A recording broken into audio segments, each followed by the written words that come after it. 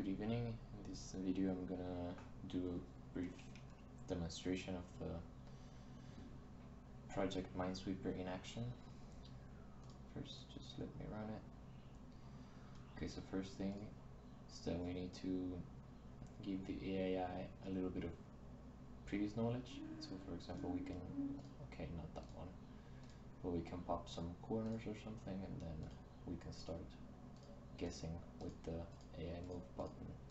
And each time it always gives preference to cells that are close, and of course if they're safe. If they're not safe, then it does a random move.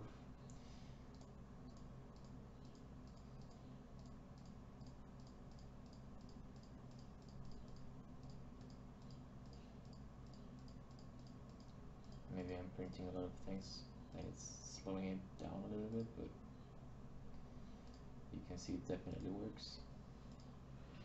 And by the end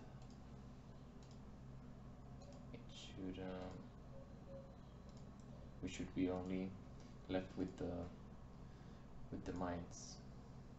So like for example here. So as it was requested in this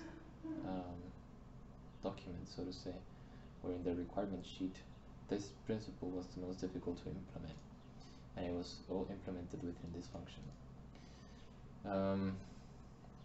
So first, just based on the cell that was clicked, we create a new sentence including all the information that can be gathered from that, so all the surrounding blocks or cells and the count, the mine count.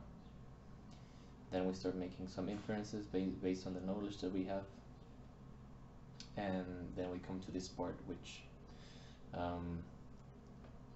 checks or compares two sets of data, and if one of them is a subset from the other one, then this principle is applied.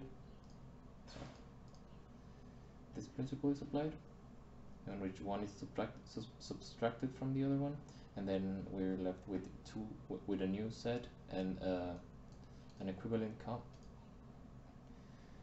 and then we update all the information also based on the cells that we know are safe or mines.